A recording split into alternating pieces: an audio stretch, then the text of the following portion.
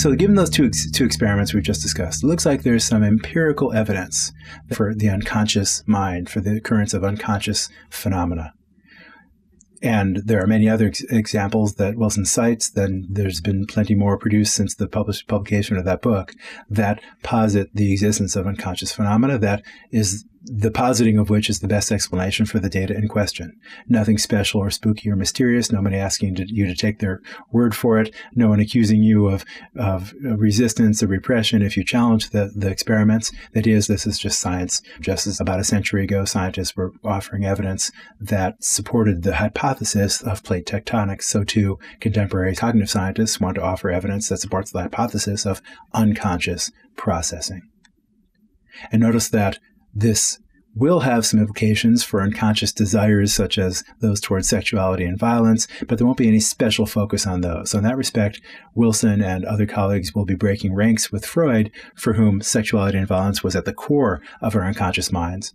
Wilson and colleagues don't want to rule that out, but they don't think that that's all there is. Unconscious processing is important for language and negotiating our way through a geographical environment and face recognition and proprioception, etc., the case that we've considered thus far. And another important part of what happens at the unconscious level, according to Wilson and colleagues, is what he refers to as the psychological immune system. Just as we have a physiological immune system that allows us to fend off disease as they make incursions into us through germs, so too the psychological immune system, as Wilson wants to propose, is that we've got a system that allows us, unconscious, that allows us to fend off attacks on our self-esteem, on our self-respect, on our ability to be happy with ourselves and to get others to be happy with us as well.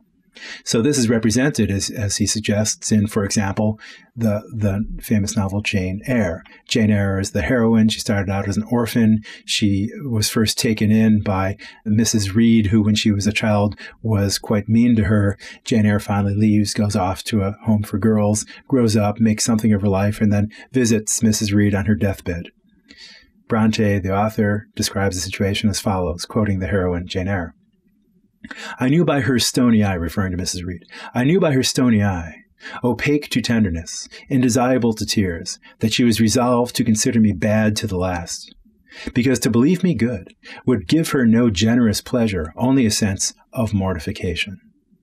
The idea that Bronte is suggesting is that Mrs. Reed had a vested interest in continuing to be sure that Jane Eyre was a bad person, because even though the evidence was to the contrary, had she accepted that Jane was not a bad person, it would have been mortifying to her. She would have had to admit that she had made a grave error back many years ago. And doing that would have called into question her own status as a reasonable, decent individual. Rather than do that, she insists to her dying breath, with her stony eye, that Jane Eyre is a bad person. And we've got everyday experience of this, I think, in many, many areas of life. When we say sour grapes, when we say, I really didn't want that job, it was stupid. I didn't want to get into that law school. I didn't want to get into that med school. I don't like that city anyway.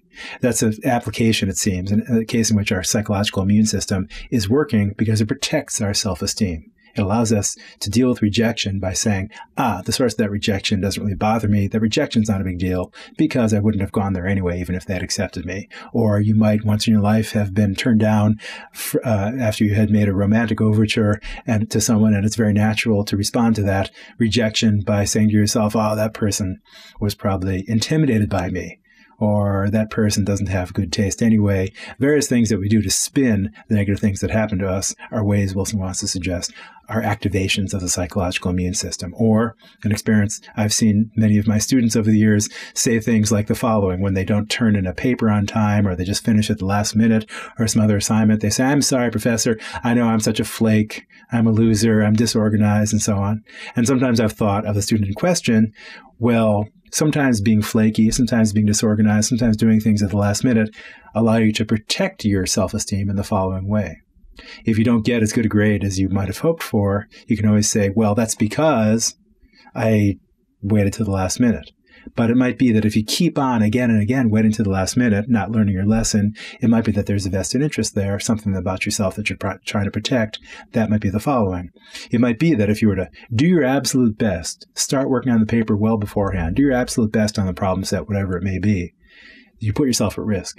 Because if that's your best work and you don't get a top grade, it'll be very natural to look at that result and say, okay, that's the best I can do. I've just seen my limitations. We can harbor beliefs about our talents by never putting our limitations to the test. That's another application of the psychological immune system. Another example that's been in the press lately is the phenomenon of humble bragging, where someone might, for example, tweet or put on Facebook or some other public venue something like a complaint. They're griping about something, but underneath that griping is a certain amount of self-promotion as well. They might not be aware of the fact. But, for example, when somebody says, oh, it's so annoying when all I want to do is go to the convenience store and buy myself something to drink, that people start, trying to ask me out on a date. It's so irritating. That is a bit of a complaint, but it's also a way of bragging about their attractiveness, for example.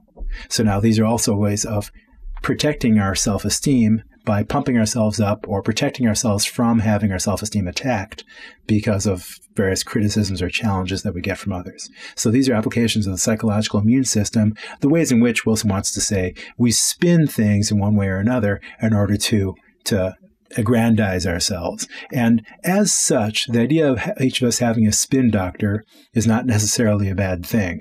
Each of us wants to project a good image in order to be socially accepted, in order to be socially successful, in order to think well of ourselves. We want to, as it were, present ourselves in a positive and attractive light.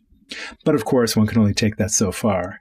What Wilson describes as one of the fundamental battlegrounds of the self, I think, is a fairly insightful remark on his part, because on the one hand, we want to spin things in our favor. On the other hand, there's such a thing as the reality principle, where too much spin makes you completely out of touch with reality.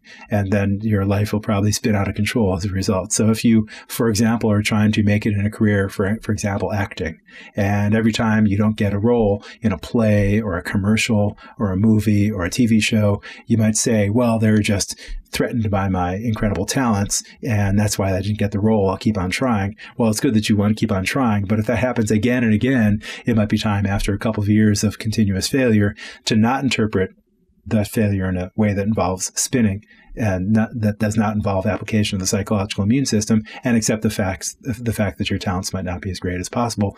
Otherwise, you could spend the rest of your life in a pursuit that will be very unsatisfying. So spinning, to a certain extent, that might be reasonable, but one needs to balance that out against the fact that there is a reality that it's hard to argue with, and too much spinning will result in our behaving in a way that is not always in our best interest.